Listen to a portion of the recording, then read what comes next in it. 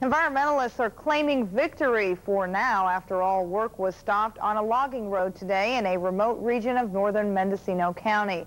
The announcement to halt work came from the Department of the Interior Secretary Donald Hodel at noon today on behalf of the Cahto Indian tribe.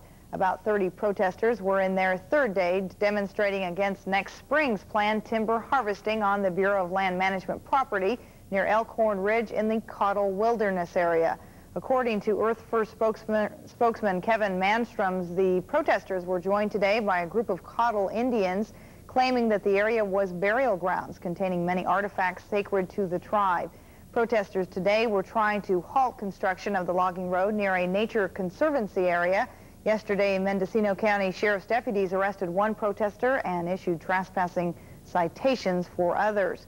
Today, deputy sheriffs and Bureau of Land Management officials were joined by federal marshals.